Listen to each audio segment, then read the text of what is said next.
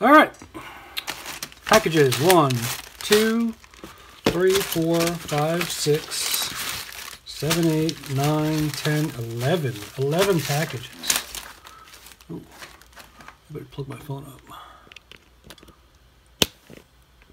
11 packages. Jeez. This is the rush after the New Year. This says tubing. I better be careful opening that one. I don't know what tubing is, but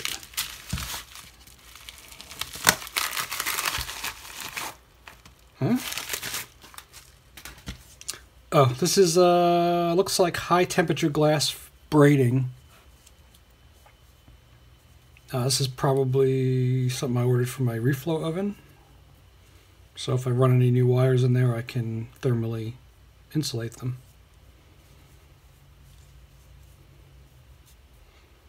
I guess I could find out if it's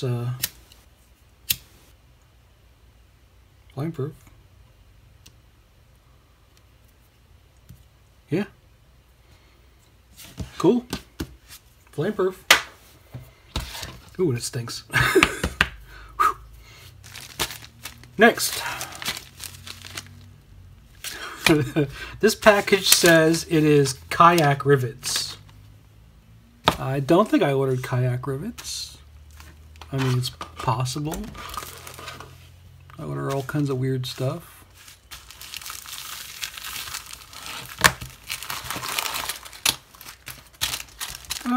These are just regular pop rivets. These are, I don't know what size. I'll have to look at what size I ordered. These are some kind of pop rivets. Because my toaster oven and all toaster ovens are essentially just folded sheet metal. So if you're going to manipulate them or modify them, I thought I might as well just buy rivets. I've never used rivets before. And I bought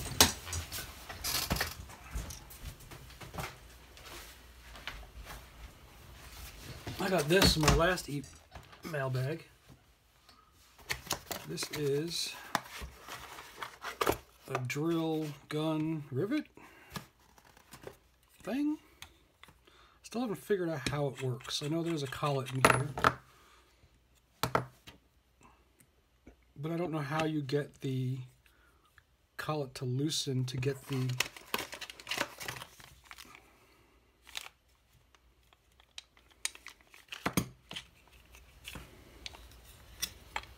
maybe you have to push this all the way up and take that collar out.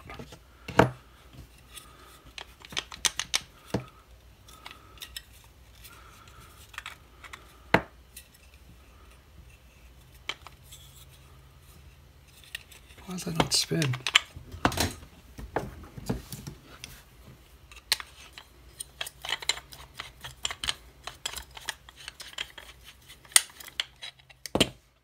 All right, let's try something else.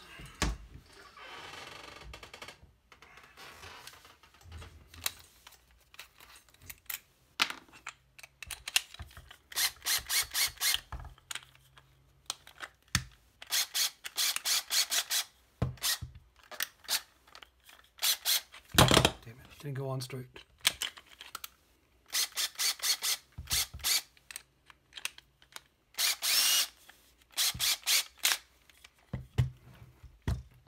I hope this isn't too loud.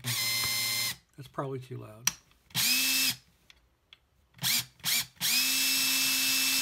All right, so it goes up. There we go. All right, so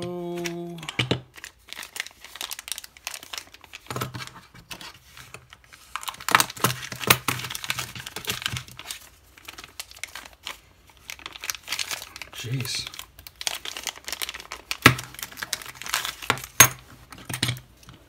Looks like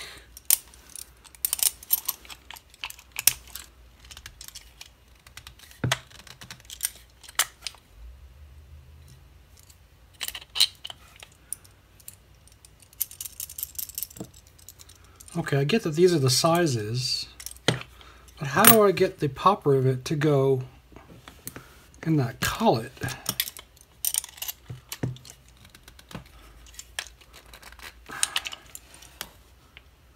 Well, if anybody knows how these work, let me know.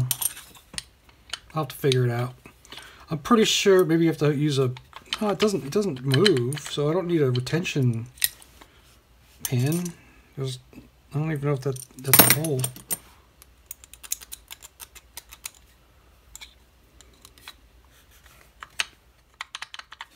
That might be a hole. Let me see if it's a hole.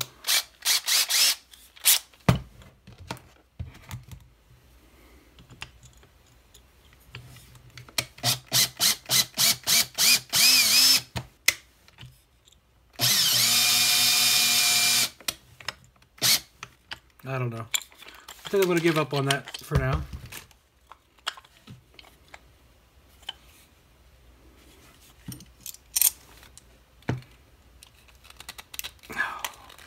It doesn't even budge.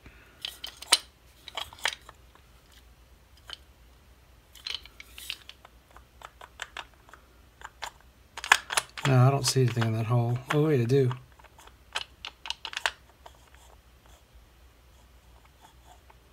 Yeah, there's definitely an opening.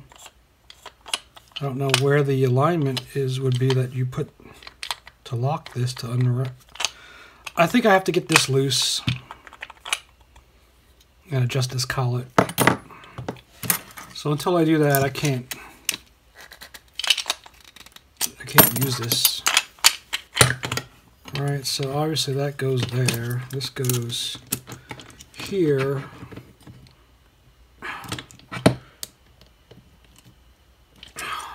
Nothing.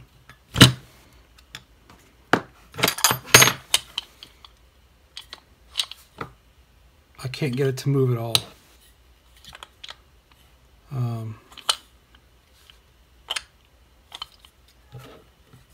Oh well. But your rivet goes in there.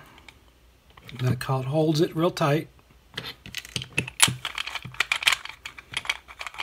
This is solid metal. This is all plastic. That's metal. And I think this just goes like that. It won't go back yet, but and that just sticks out, and then you put it in your hole, and then it pulls it back, and it retracts it and against this face, and then it should just pop the metal, pop the backside in. But I cannot figure out how this thing is supposed to work. Anyway, I'll figure it out. Maybe I'll show how it works when I can get the stupid thing off. So, alright, next. Thought I'd make this a long mailbag. People have been complaining about my short mailbags.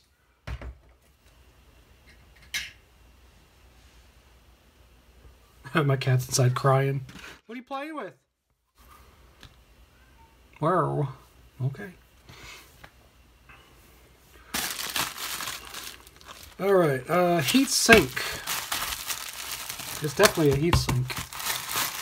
Let me put these away.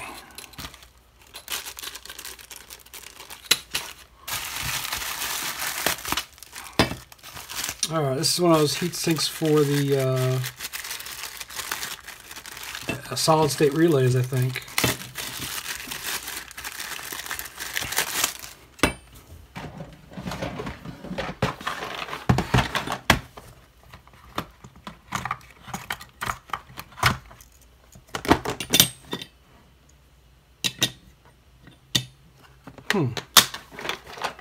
Maybe. Maybe not.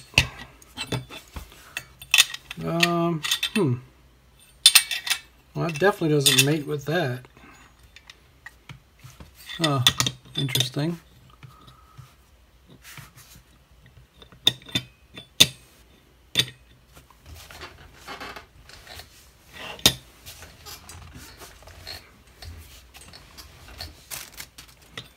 Well, that's weird.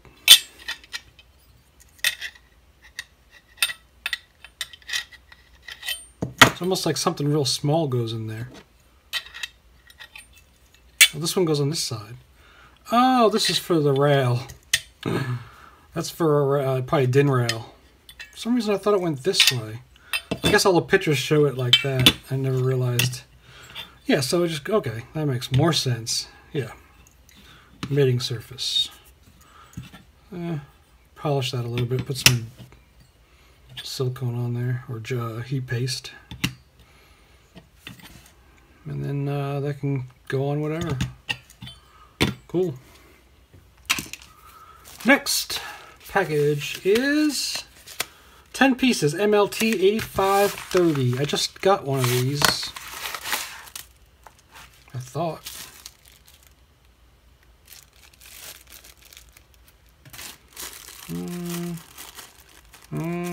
These are 4148 diodes, 523. I just ordered some of these and put them away. Why did I get more?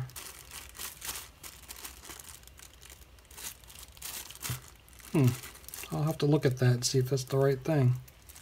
Because I just ordered a couple hundred of those.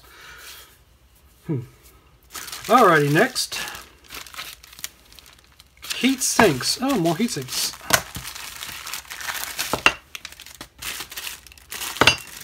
Clunk.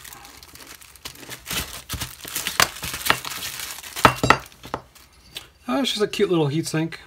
It's a nice, decent size. Not too big, not too small. You know, it's good for, you know, a project or something. It was actually a really good size, like the perfect size.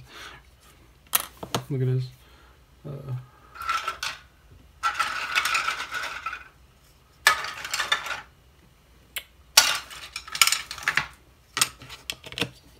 Wow, that's like fits perfectly in my project box.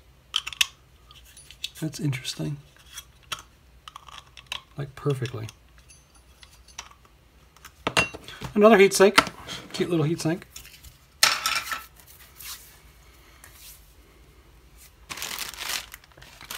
Next, bulb light.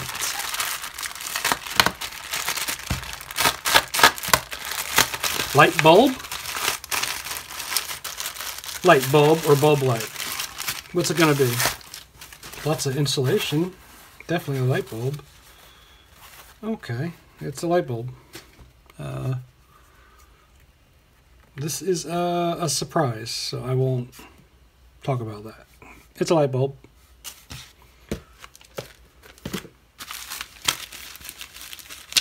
This one says crowbar. Off the small crowbar. Oh, these are those spudgers.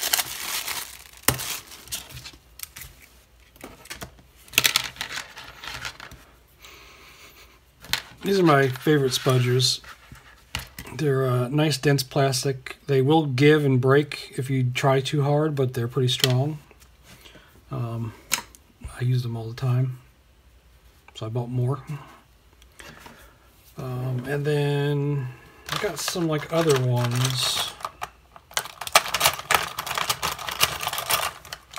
I got these ones thinking they would be as nice, but they're not. They're kind of cheap. I was hoping they were the same construction. But these don't feel as good. These feel very dense and almost nylon, but these feel like a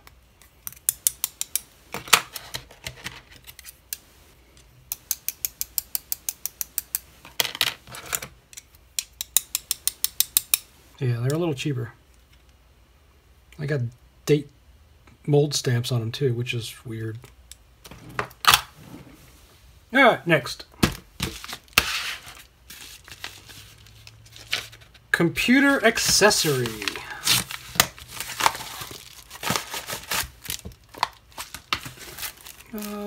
These are like little paste spreaders, thermal paste spreaders. I thought they'd be cool for maybe solder paste or heatsink paste, you know, when working on stuff like that. I've always just put heat sinks on with just, you know, razor blade or something. Thought those looked kind of cool. Alrighty, next, mounting block.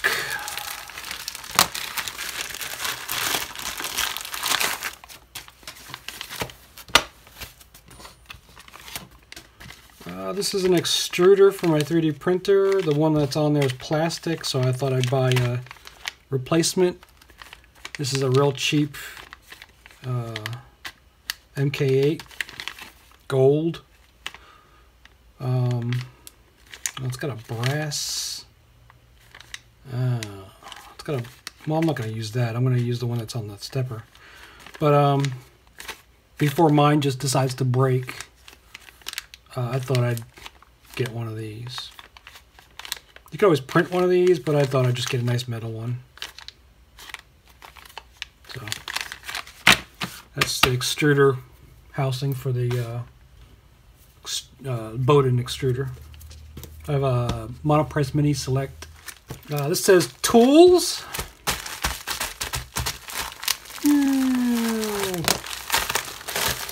Oh, okay. This is a fire blanket. Welding blanket, I think it's called. And this is what I'm going to put in my toaster oven to insulate the inside. And it's not very big. I thought it was going to be 20-something inches. Is it doubled over? I thought I would have 24, 27 inches, something like that.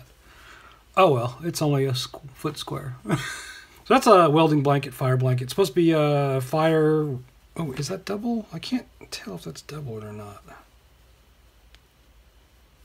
Looks like there's a seam in the middle, but that might be the way it's manufactured. That's weird. It's like it's... Oh, this is very strange. Maybe... Look at that. What in the heck? Is that the way it's manufactured? It's like two pieces put together, but they don't come apart. They're like stitched somehow. Felted together? Yeah, you can feel them move. So there must be a layer in the middle. Maybe there's a fiberglass something in the middle. I don't know. This is cool.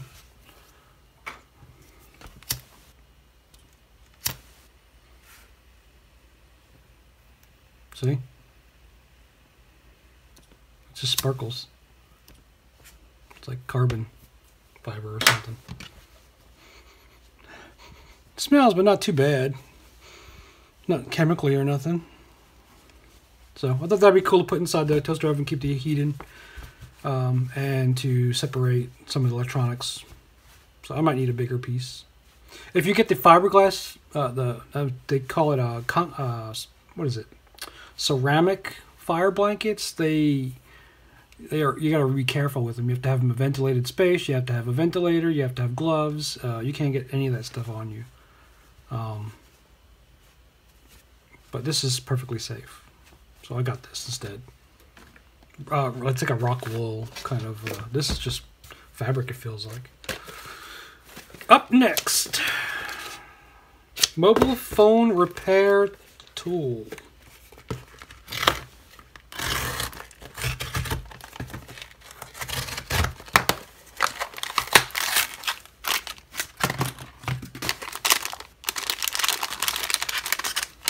This is a heat gun angled thingamajob. Let's see if it probably doesn't fit on mine because mine's the insert, not the outside piece. Oh man. Oh man, that did not want to come off. There we go. All right, so when you're hot airing, you're basically doing this, which is kind of useless for being on camera, unless you put your camera at an angle.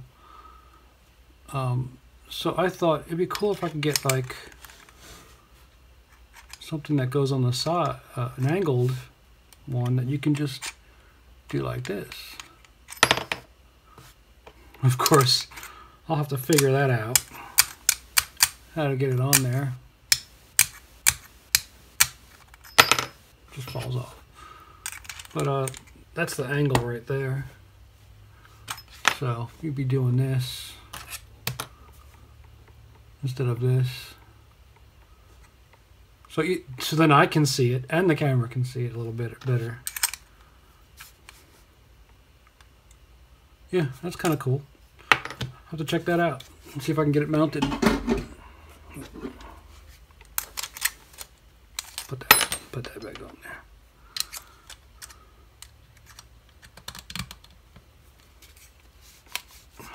No, I can't get it back on. All right.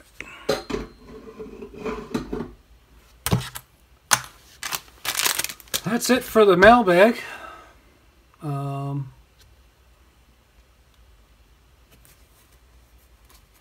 That's everything, I think. Yep. Now I gotta put all this crap away.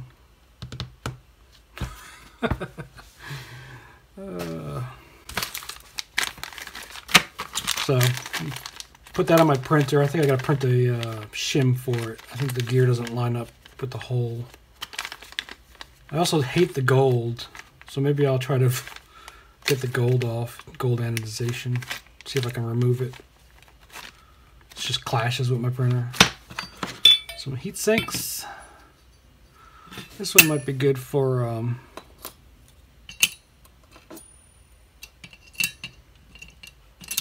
yeah, not really. Not as good as the PC heat sinks. They actually hold. They're sized a little tighter. I figure I could always use this and maybe cut it down a little bit. Get this big chunk off the back and just cut it right there and just have a little more compact heat sink on there that can just stick out the back of something or fit in a weird shape. I don't know how much heat sinking this thing needs. I mean, something like that might be enough. I have all kinds of these sizes though. I have ones that fit probably perfectly on here. I saved all my old heat sinks from computers and stuff. And this glass braid. This glass braid is expensive. This was the cheapest one I could find. Some of the good stuff is really expensive. I don't know why.